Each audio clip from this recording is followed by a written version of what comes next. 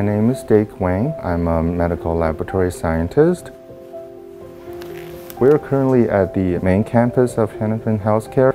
This is where our main lab is. My job is to study the patient samples collected by the doctors and nurses and figure out what might be the disease that's causing the illness for patient. And we report it back to doctor, and those results are going to be critical for their diagnostic treatments. My name is Kylie Labag. I work at the Hennepin Healthcare Research Institute, and I do research in molecular clinical trials and infectious disease. I evaluate new technologies. What I want to know, is the test easy to perform? Is it easy to run? Is it accurate? Will it give you a correct result? I'm a graduate of the Medical Lab Scientist program at the U of M. I was already in the U, so I was looking within the U, and then that's how I come to the Medical Laboratory Science program. I learned from the best. The facility is top-notch, and the teachers are top-notch. They are scientists. They can explain why this works, why that doesn't work.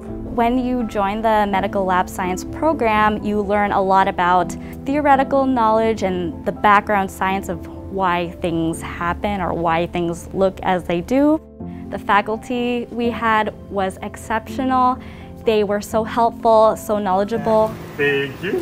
Thank you. They continuously teach us throughout the program to work as a group, not as an individual. There's a lot of graduates from the U that works in Hennepin Healthcare, and I noticed that we're particularly good at collaborating with each other. We're very passionate about each other. It's like, I finished here.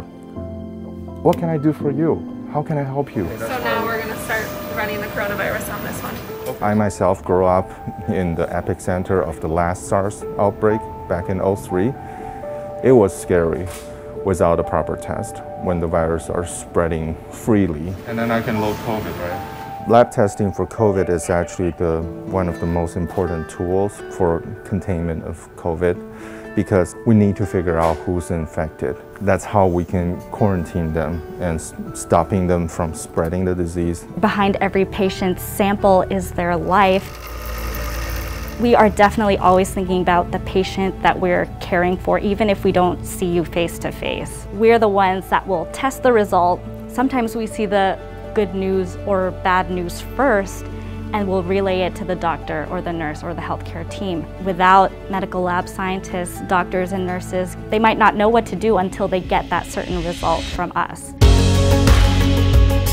It makes me feel proud, honestly. I feel proud to be a med lab scientist, and I feel proud that I graduated from the med lab science program from the U. They really taught us a lot, and it helped build our character and our sense of integrity in working in the lab too. I feel like my work does make an impact, even though I don't see the patient, even if I don't see, who I'm taking care of.